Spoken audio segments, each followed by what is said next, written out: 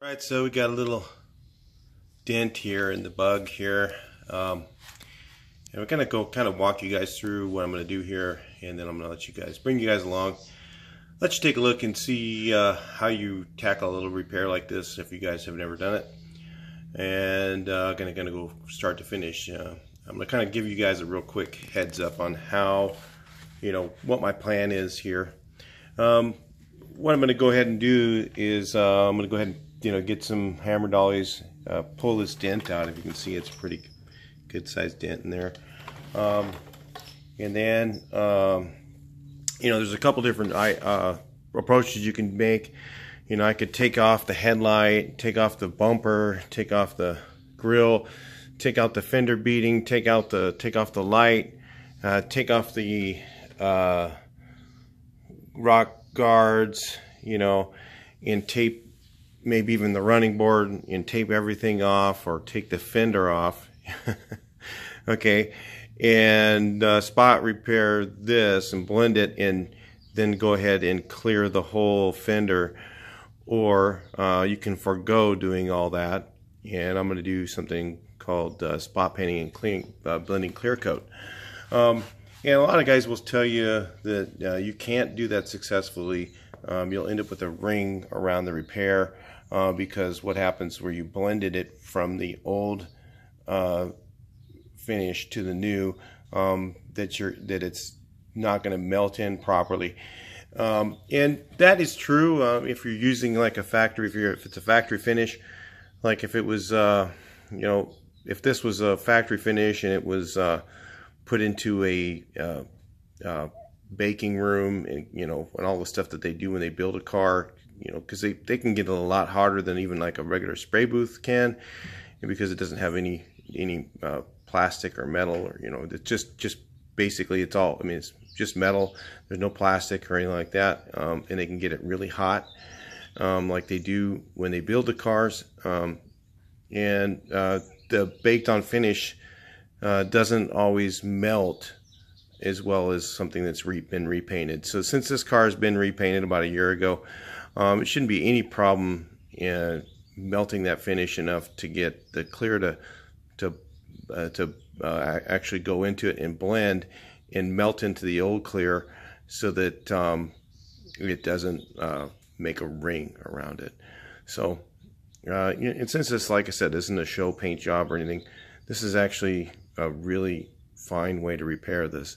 So you're gonna have, I'm gonna see comments on here that no, this doesn't work. But if you guys look at those comments, that's fine. You kind of know where my theory is on it, and how I deal with it, and it's actually gonna work out just fine. So I'm gonna go ahead and tape this all off. I'm gonna go ahead and just do a spot repair here. But since I'm gonna have to go ahead and sand it, I'm not gonna wash the car yet. But I'm gonna go ahead and push the dent back out and get it straight, and then we'll go ahead and put some filler in there, prime it, sand it, and then spot paint the area, spot paint the clear, blend it out, and not have to take the whole fender off and make a big deal out of it. Alright, so I'll just go ahead and put you guys right here. Hopefully you can see okay. But really the object of the game is to push up where the low spot is, and then hammer around. You never really want to hammer on the dolly. And I'm going to start out with this rubber hammer, so I don't put too much hammer mark in it. You push, so I'm pushing right here on the low spot, and then I hammer around it and push out at the same time.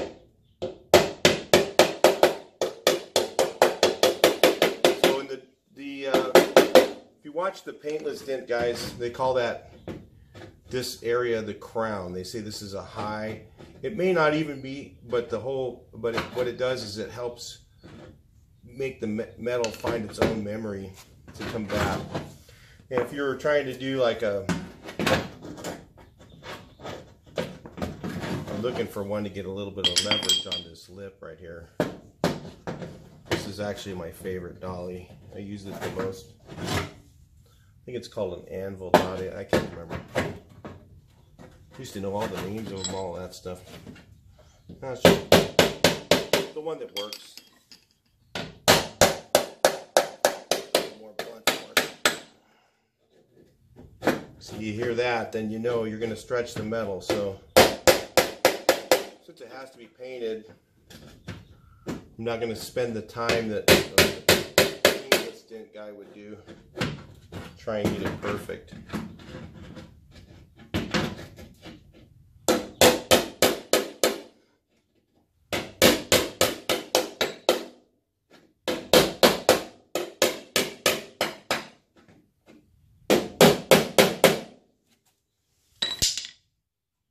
It's 100% by feel here.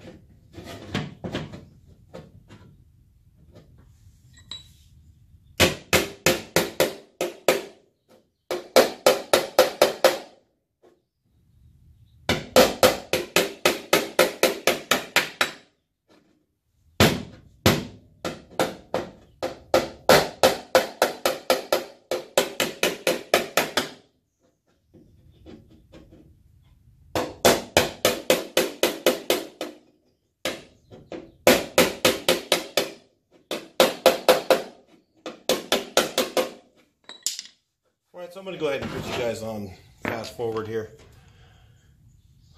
so you don't need to watch the entire thing.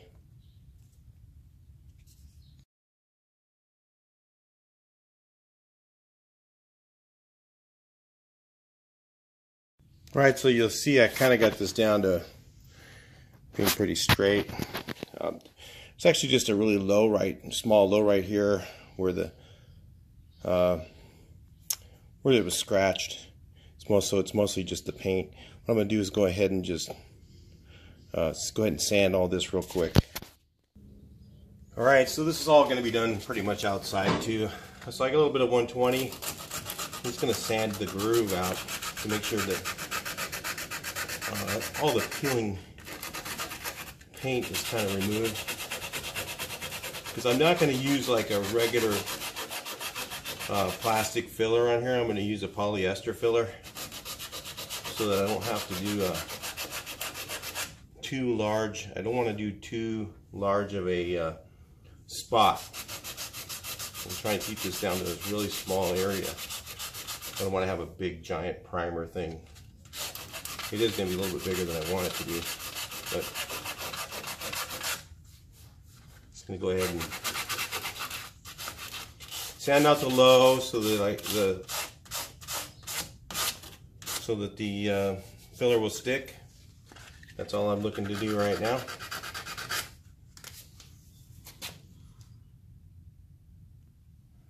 So I'm going to use some of this Pro Glaze. Hopefully I got enough in this container. I'm not sure. I have to open it up. Don't need very much of it. May have to get a stir stick and stuff and get it out of there. Alright then, so I just got a stir stick to get. There's not much left in here. I should just throw this away, but probably enough to do this repair. So it's kind of thin. It doesn't do a lot of deep filling. It doesn't really need to be, but I might have to put a couple of coats on here. I needed this and it didn't. I'm supposed to knead this up a little bit, but I already did, but it didn't mix it up very good. Let's hope it works okay. We'll know real quick if it doesn't get hard. Then you have to use my method to get it off, which that just happens, you know. Some people get all freaked out about it. Oh my God, don't do that. Just throw that away, get a new one. It's like, whatever. I don't make a big deal out of anything. Let's get you guys up here. Let you take a look. Alright. Right there. Alright, don't have much working time with this.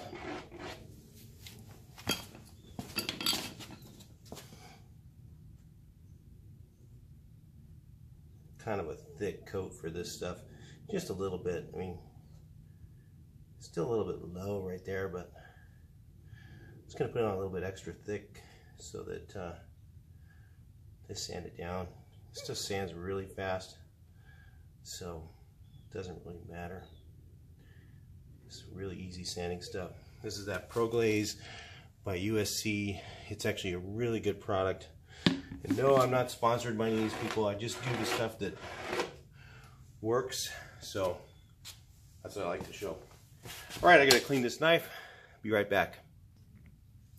All right, so I got myself a stiff sponge block. Here's a 3M part number if you want it. They have them on at O'Reilly Auto Parts. It's really cheap.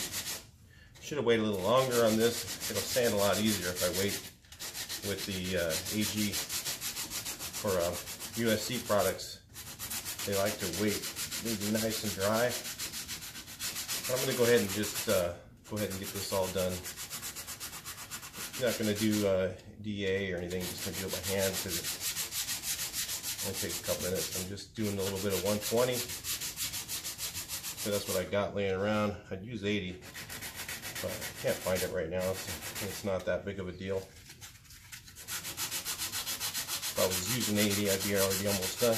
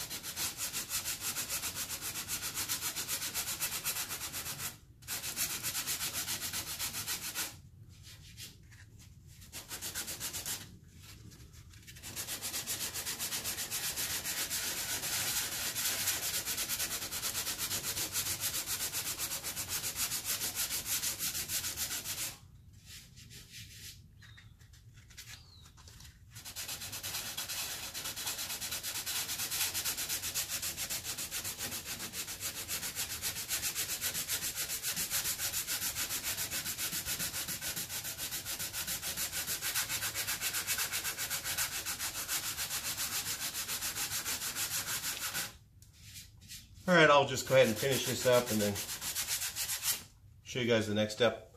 Kind of get the idea. All right, so I'm gonna switch over to 220.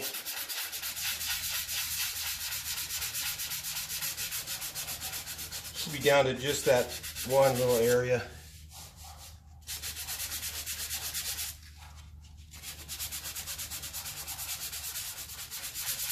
Basically where the paint was chipped off. It's supposed to be the thickness of paint.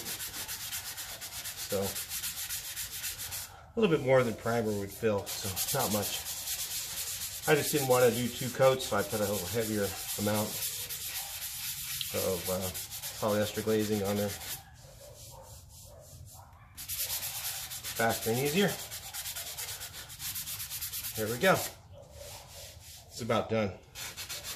So what I'm going to do now is I'm going to go ahead and, like the Hispanic guys say, make a panocha. I'm going to go ahead and mask off this area, and I'm going to go ahead and make a little area. I'm going to flip back the tape, and then we're going to just do a little spot prime on here and let that dry, then come back and get it ready to paint. So let's mask it, shall we? Let me show you a little trick. A lot of guys say that you don't want a hard edge, and you never really want a hard edge when you mask. So if you take your tape and you fold it, I don't know if you guys can see that, probably not, can't. Let me get you moved up a little bit more here. There we go. How's that? Let's see. All right, so you go ahead and fold it like this, okay? So you have like 2 sides. Funny, I was watching Gunman the other day, and he does this really fast, and guys don't even know what he's doing. I know what he's doing because I've done it for many years. But so you go ahead and do this, and then what that does is there's sticky on one side, and then you have this like this, and what that does is keeps it from having a hard edge. So like if you do this on a body line, I did a video where I was doing on the Mustang where I did a spot painting, blending clear coat, and a lot of people have no idea what I did there. And I use the same method that I'm using right here of folding the tape, And if you do that right on a body line, there's absolutely no presence of any overspray or anything. You can't even see it. So guys are all, oh, that's a hard edge. They're going to have a nasty edge on it. They have no clue. Obviously, never done that particular type of work before, so they didn't. I mean, they've probably done, you know, spot repairs or whatever, but never seen somebody do that. So it's all right. I figured I'd make another video to show people more in depth of how to do those things, so that they know it's not just some Mickey Mouse repair. So we're going to use some 2-in-1 by Medallion. This works really well. You gotta shake it up pretty good, and it has a pretty good build to it. So I'm just going to go ahead and put a light coat on there. Put about 3 coats of this stuff on here. And it's pretty much ready for some fine paper. And then I'll blend out my edges, because there won't be much of an edge there. So I got it all bagged up with this. This is that plastic for painting. It's actually for hand masking. They call it hand masking plastic. It's actually good for the overspray for anything, so it doesn't stick to it. It's kind of, it works with automotive grade paints, even though it's not supposed to. So it's got it all covered up. I'm going to go ahead and mask this off. We'll let you guys check it out. Alright, so I'll let you guys watch mask it off real quick. I'm going to cover up this fender.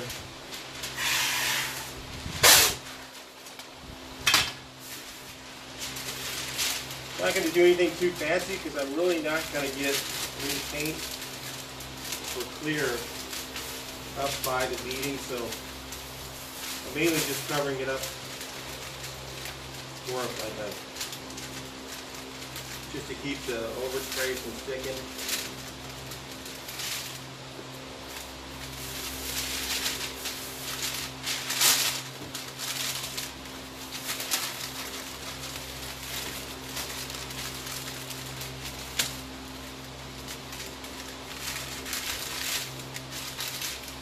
Looks like I'm not going to even get into the top of the fender at all.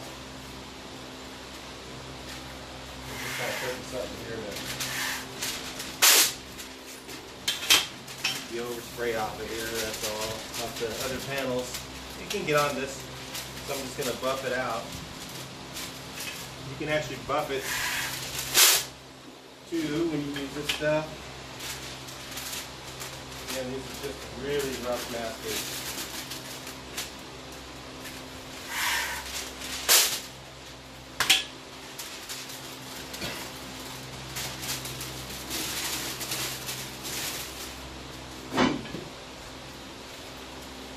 The headlight, of course, I'm going to mask out a little bit better.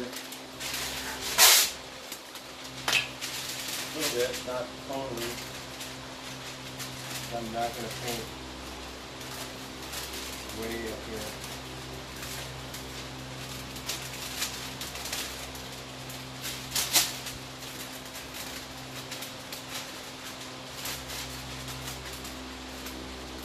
Could easily remove the headlight. Well, it takes one screw to take it off, but again, like I said, I'm not just doing this as an example usually, because you might have a repair where you're trying to do this and you don't really want to mask off all that stuff, you know, or whatever, for whatever reason, or it's harder to get them off or whatever. Do a rough mask on it.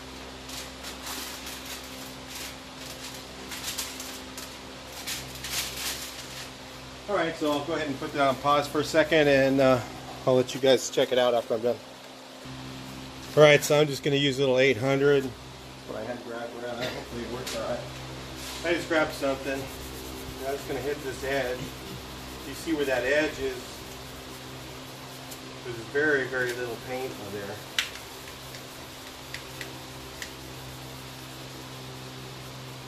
I need something just a little bit grittier than that.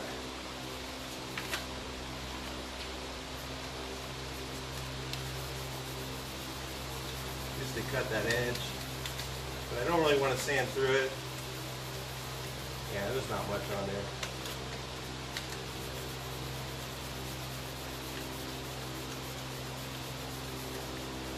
You can use whatever, you know, whatever grade you want. I mean, I could even use 220 with this, and it'd be fine with the material that I'm using. If you're using a regular base coat, then you got to figure out what you need to know what you need for that. You know, I don't know what you're doing. For what I'm doing, I could use 220 or whatever. Give this thing a quick block. It's not perfectly straight, but it doesn't need to be because it's round. Okay, so go to mix up some material. Shoot some. What I'm using is a single stage urethane base with an accelerator, and it's a catalyzed urethane, so not what you guys are normally using. Alright, so I'm going to use some number 40 steel wool because that's what I got laying around.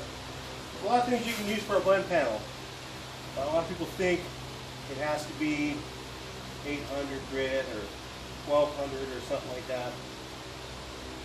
Now I'm just going to put color just over the primed area and try and not get too much on here past that. So I don't want to do the whole fender. This is just to clean it. The 4-0 doesn't really do much to the paint. I mean, it kind of does, but not really.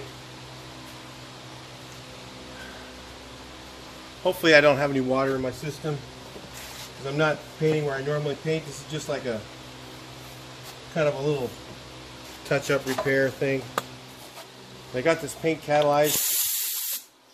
I'm going to be using this cheap Spray It 3000 and 33,000 or whatever it is. And the reason I'm using this is because this thing puts out almost no overspray. So I can almost paint this without even, and I can turn it way down, turn down the material way down so hardly anything's coming out, hardly any overspray. So that's why I'm using this gun. It's not because it's the best gun I've got. Yeah, I've got way better guns. I got, you know, a Techno Pro Light. But this thing here, you can hear, listen there. Okay, hardly anything's coming out. It's just I'm just going to use it just to mist the material on.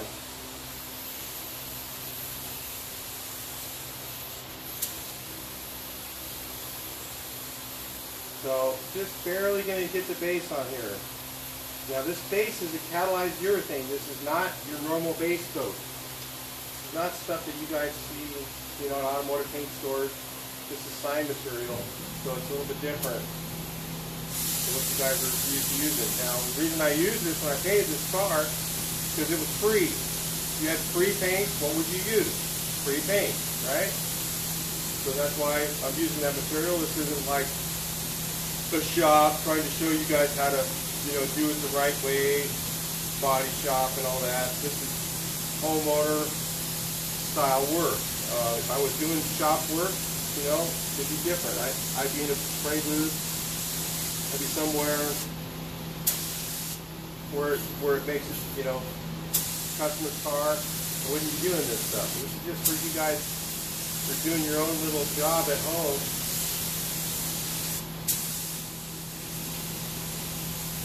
You can do it with this spray gun and very, very little overspray. You can almost not even see a cloud. There's nothing in the room. Just going to shoot just enough base on here to cover the area, and that's it. And I got to let this dry for about 30 minutes. It's not, because it's catalyzed, and I got to make sure that the catalyst is really set up, because what I'm doing is I'm going to be going over this with the what's it called?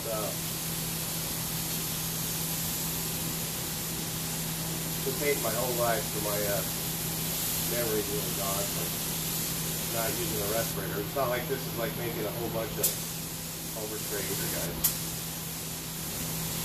Anyway, that's kind of where it's pretty much done. I'm just playing around with it.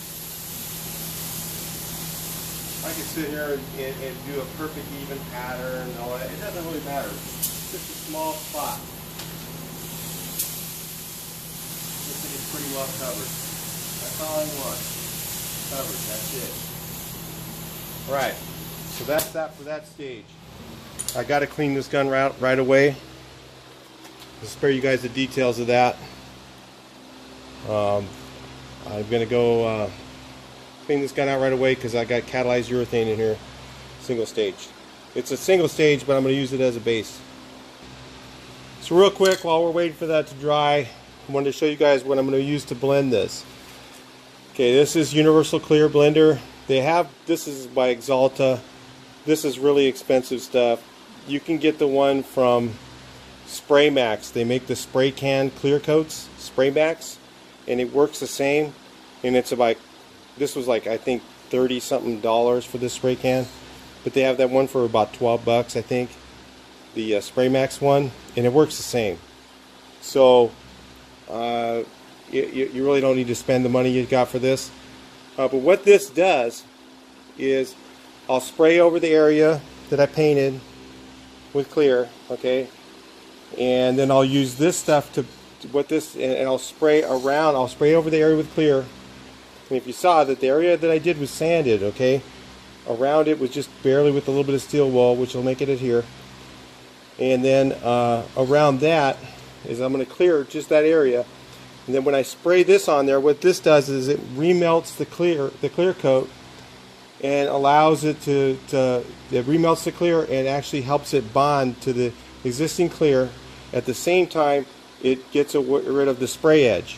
So but you can't do this if like if you're trying to do an OEM paint on your car or whatever. Yeah, it'll work, but you'll get a ring around your clear after an amount of time. If it's been repainted with just about anything, this will remelt that stuff pretty well. I mean, it will actually do the remelt the factory clear too, but not as much, and you might end up with a solvent edge, basically the solvent mapping around your repair. So in my last video I didn't put that, and I got tons of people telling me that I don't know what I'm doing and all this other stuff, and that's cool. Doesn't matter. Look at the Mustang pictures when they were done, and that just solves everything. If you don't think that paint job looks good, then you're blind.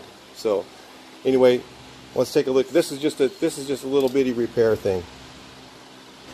All right, so we'll take a look here at the repair before I put the clear on, just so you can see it's covered. Looks pretty straight.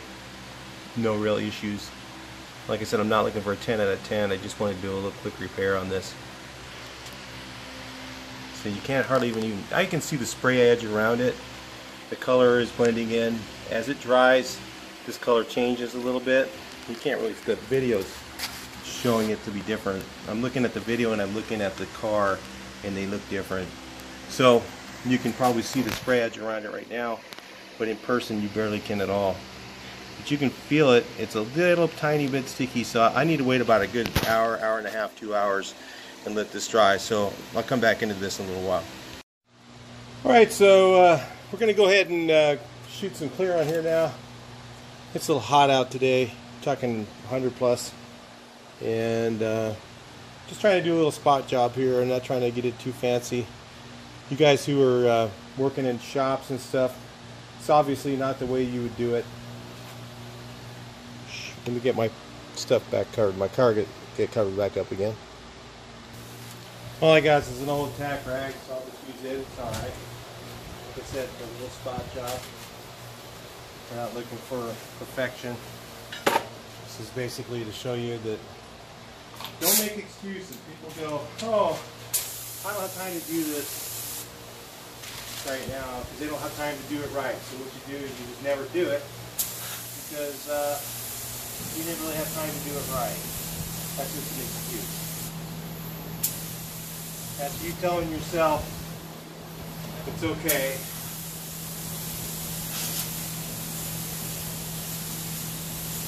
Be lazy. So I go ahead and I'm going to build this up kind of slow so I can see what's going on. This is Hamco Clear. They have really the best. I've got a wind issue right now. Like I said, I'm just going to finish this up through it.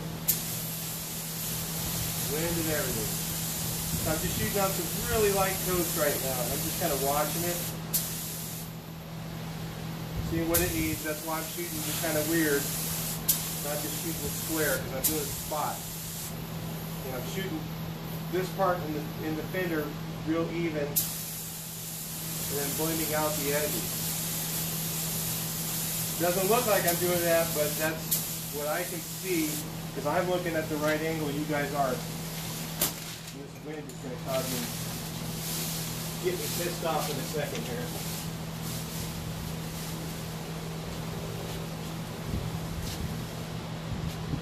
It's one thing that gets me irritated, the wind. I'm trying to do something.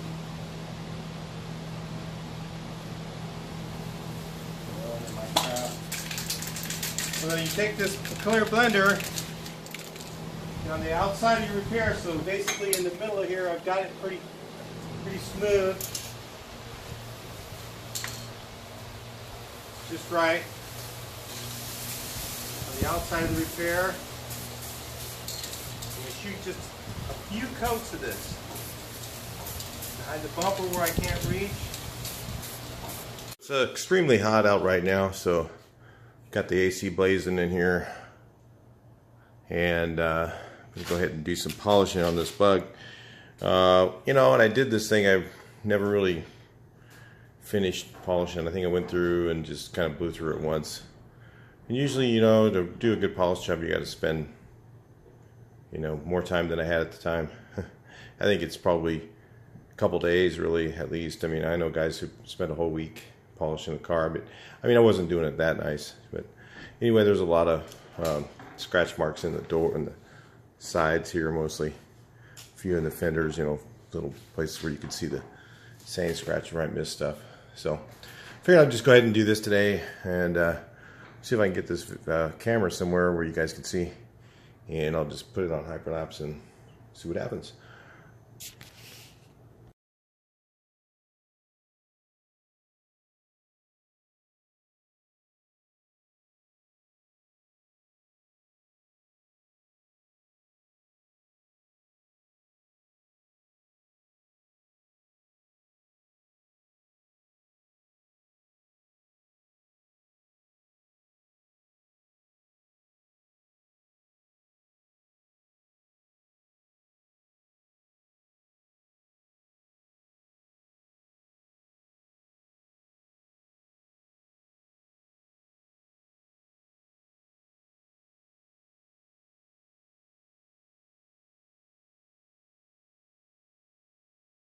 Shadowy in here, but if you can see here where I blended out, this is after polish. There's no transition, there's no clear line, there's no edge, because that actually melted in the existing clear. And I actually color sanded even into the buff a little bit, which, you know, in the old days you'd have if you didn't use any kind of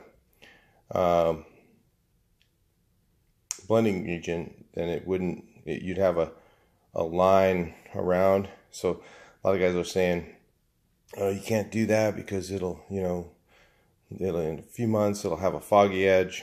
I mean, usually you can see that right away if you're blending clear coat, you know, in the old days without using this type of solvent. And you know, so it buffs out really easy. So again, I think I lost part of the video. When you spray the clear, you spray it in the area you're going to do it, and then when you spray the blending thinner, you spray that around to blend it into the other area. And then what you do is you spray a little light coat of it on, and then you spray just your spray gun with just air and kind of dry it. Okay, and do that like 3 or 4 times on each area around it. You know, so here and then down here where I was blending, you do it that way, and then do that 2 or 3 or 4 times to help the blending reducer, you know, work its way into the finish.